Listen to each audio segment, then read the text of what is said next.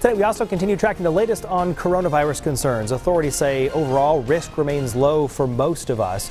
First for you, a statistic with perspective. As tracked by Johns Hopkins, worldwide nearly 110,000 people have been diagnosed, but more than 2/3 of them, that's more than 62,000 people, have already recovered from coronavirus.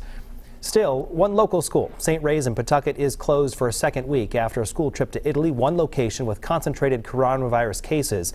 It's just this morning, Roger Williams University announced 15 students and a faculty member may want to be on alert because they visited CPAC, the Conservative Political Action Conference. One man at the conference is now testing positive for the virus. Two members of Congress who came in contact with him are now isolating themselves to be on the safe side. Senator Ted Cruz and Representative Paul Gosar.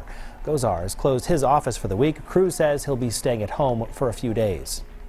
Other local universities like Brown and URI are restricting activities and also travel right now. Eyewitness News reporter Brittany Schaefer joining us live now with in-depth local coverage. Well, Brian, Monday, both Brown University and the University of Rhode Island are suspending international travel. Now, both schools emphasize the risk to students on campus remains low.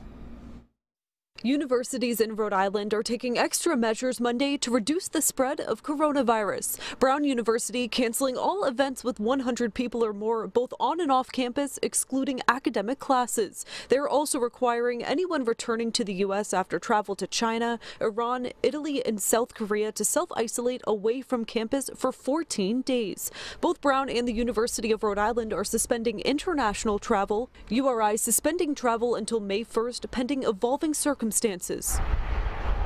The decision's coming just over a week after the state's first presumptive positive COVID-19 case. The schools both emphasizing there are no confirmed cases at their campuses and the risk in the state remains low.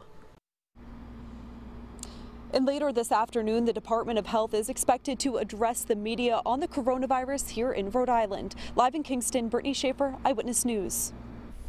And a note for you about what Brittany was just telling us. The Rhode Island Department of Health is planning a 4 p.m. news conference to give the public an update. We will be streaming that live as it starts at WPRI.com and bring you updates on Eyewitness News starting live at 5.